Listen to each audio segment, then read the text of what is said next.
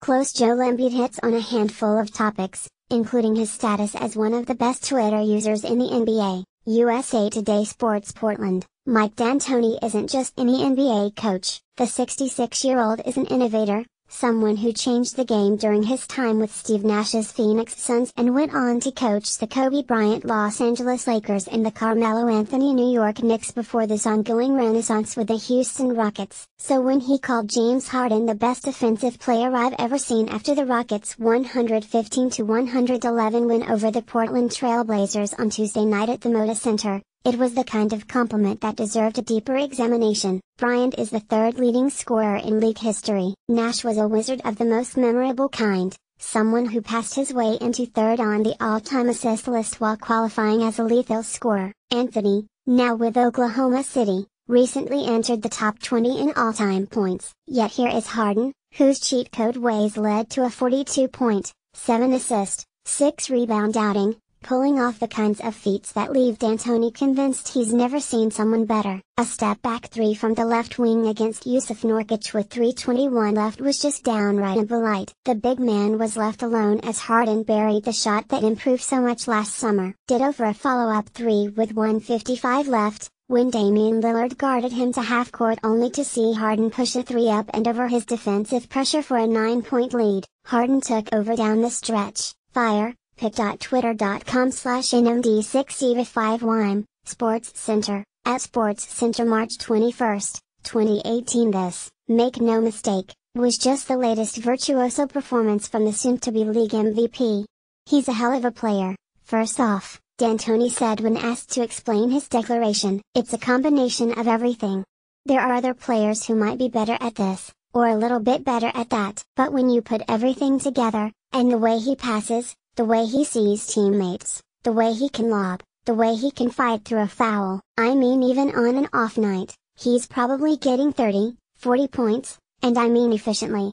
And he doesn't even have anything going. But he's so efficient, and he gets other guys involved. He's got one flaw. He does get tired some. He's mortal. And that's it. Other than that, Harden's fatigue factor was evident last May, when the Rockets fell to Kawhi Leonard-less San Antonio in the Western Conference semifinals. The Rockets clearly needed help. Enter Chris Paul, who veered from the alpha male role he held with the Los Angeles Clippers to force a trade to the Rockets that has worked out better than they could have imagined. After beating the Blazers, who had won 13 in a row, that's 30 wins and 33 tries for a Rockets team now 4 games up on the injury-ravaged Golden State Warriors. And the Rockets have the tiebreaker to boot. The combination of Harden and Paul has been nothing short of magical, their brilliance magnified by injuries to Steph Curry, Klay Thompson, Kevin Durant and Draymond Green that have made the Warriors look so vulnerable. More NBA. Yet when it comes to the MVP conversation, there's simply no debate about who will be hoisting the Maurice Badoloff trophy once the season ends. Harden, who leads the league in scoring, 31.2 points a game, and is third in assists, 8.7, behind Russell Westbrook and LeBron James despite playing alongside a future Hall of Famer in Paul, 7.9, has never been better. I mean, to me it's just clear-cut he should be the MVP, said Rockets guard Eric Gordon, who had 18 points against the Blazers to match his season-long average that is third on the team behind Harden and Paul. He's scoring. He's passing. And to me, the efficiency is just there. You know, whenever there's a tight game, he's just hitting the tough shots. I just don't know what else you want from a guy like that. I just think he needed teammates around him like he has now, where we can play both sides of the ball where it takes a lot of pressure off him, and he can just focus on one thing, that's really scoring, and he's defending better. Photos, James Harden through the years for Paul, and so many others, Harden is the MVP. Nah, Paul said when asked if the MVP race that includes Durant, Lillard, Anthony Davis and Giannis Antetokounmpo is close. But who knows? I don't get a vote, you know what I mean? But, we need to stay healthy, keep playing, and I think that'll take care of itself. Harden, meanwhile, is taking care of every opponent that comes his way. It's hard to stop these Rockets, Harden said with a smile. It's pretty tough. Not just because of me, but because of the way our team is stacked up. We have a lot of talent on both ends of the floor. We just take what the defense gives us.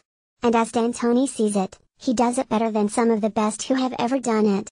That's the best offensive player I've ever seen, D'Antoni had said. They were running guys to him, and he just steps a little further back and hits a three. You know, the way he can pass and see the floor, get fouls, layups, floaters, maybe a lob, maybe out to the corner. He has so many weapons, and now he's shooting those step-back threes. It's impossible to guard him. It's impossible.